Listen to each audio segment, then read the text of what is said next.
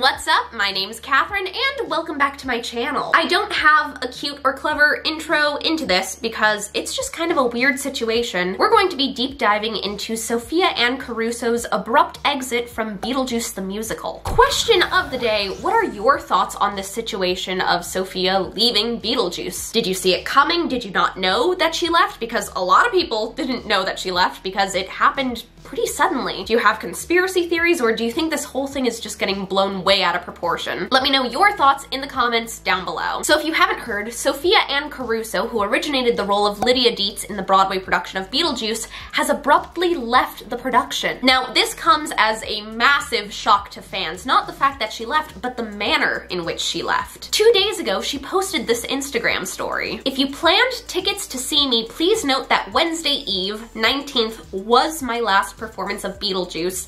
I will not be doing any future performances for it. She removed the Instagram story a few hours later, but news outlets later confirmed that it was true, citing that she had used her contractual out to pursue her television career. It was then announced that Presley Ryan would take over the role in the meantime, with a permanent replacement to be announced shortly. Now, generally, this would make sense and it wouldn't be that weird of an announcement. Beetlejuice is facing financial troubles and housing problems. This has been a very loud, ongoing debate and debacle, which, if you don't know what I'm talking about with Beetlejuice and their housing issues, I'll link to videos down below where I cover and explain that. But basically, if Beetlejuice doesn't make a very costly switch to a new theater, it will be closing this June. So it's not unusual that everyone working on the show would begin to look for employment opportunities elsewhere. It is currently pilot season, which, if you don't know what that is, it's the window of time where potential TV shows get shot and tested out. So maybe Sophia Anne Caruso received a deal she couldn't refuse. Maybe we'll find out some more info soon and we'll get an exciting announcement from her. But in the meantime, let's discuss and dive a little deeper. Usually when an actor plans to leave a show, there's some pretty substantial notice and a public announcement. This is done primarily for the fans and to help boost ticket sales. You know, a lot of theater goers become fans of specific actors and definitely want to try to catch them a few more times in that performance before they leave a production. Beetlejuice is kind of known for its hardcore fan base, so it seems a little odd to me that they wouldn't announce that Sophia was leaving. Generally, when an actor leaves their show, it's because their contract has ended and either they, the actor, or the show has decided not to renew that contract. Beetlejuice the Musical is still fighting to recoup its initial investment, and that's something that financial analysts don't believe is possible by its tentative June closing date. I mention all of that to say, I don't think the Beetlejuice team knew that Sophia was leaving, or